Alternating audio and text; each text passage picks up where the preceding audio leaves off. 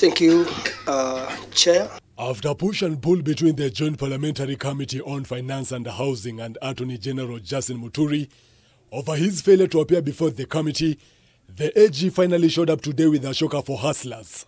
Muturi has warned that hustlers who are targeted in the ambitious housing program could miss out on getting the units.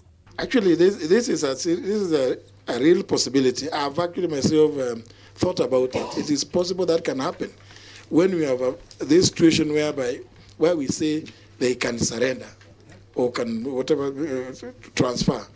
It is possible, but again, because it has not become law. Muturi has also welcomed a proposal for refunding the 1.5% levy after a given period. The point you raised also as the model similar to the NSF, it's also a good proposal. On the motive land issue that touches on county lands, Muturi has advised on the involvement of the upper house before the president assents to the bill into law. We'll be cheating ourselves to say that the bill does not concern counties.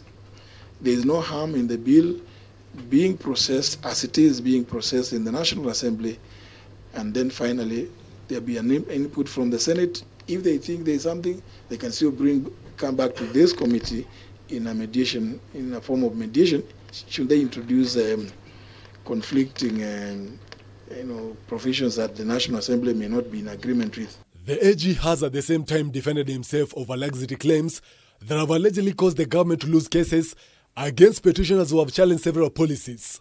And it's not very easy to come up with something that incorporates the interests of each and every Kenyan.